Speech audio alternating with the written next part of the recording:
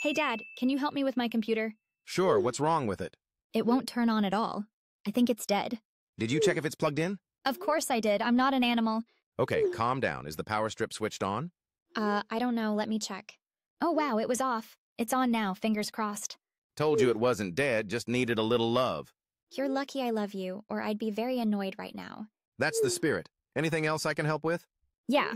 How do I get rid of this weird pop-up that says your device is infected? Sounds like a scam.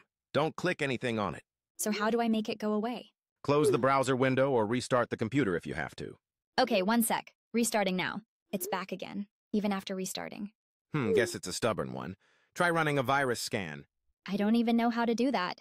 Open the Start menu, type Windows Security, then click Virus and Threat Protection. Found it. Running the scan now. Good. Hopefully it cleans the mess. Scan says no threats found. So frustrating. Sometimes those pop-ups are just ads. Next time, don't click anything. Got it. Thanks, Dad. You're officially my tech support now. Glad to help. Just don't ask me to fix the printer. That thing hates me. Deal, printer is evil.